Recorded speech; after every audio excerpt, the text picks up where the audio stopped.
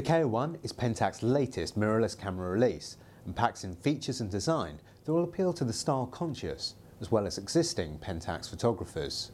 Pentax are the first to create a mirrorless camera that takes advantage of their existing lens range. It does this by featuring a K-mount that makes it fully compatible with all previous Pentax K lenses.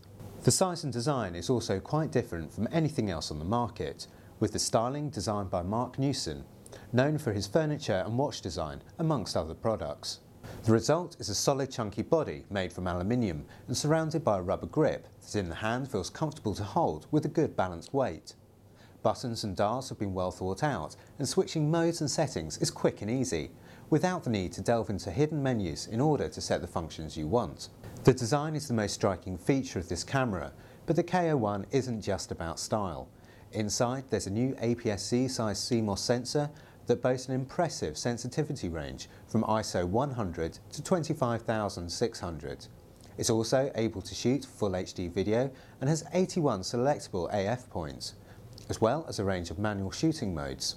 Image processing is handled by the new Prime M processing engine that makes the high ISO range and HD video up to 60 frames per second possible.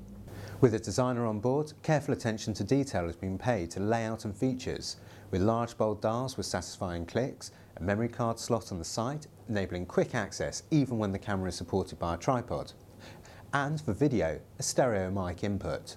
The design and sturdy build makes the K-01 feel like a proper camera, and image quality supported by the APS-C sensor is an exciting prospect. It will be available to buy from March and will be accompanied by a new 40mm pancake lens, billed as the world's thinnest interchangeable lens, coming in at just 0.36 inches. This has also been designed by Marc Newson. Keep an eye on techradar.com for the full review soon.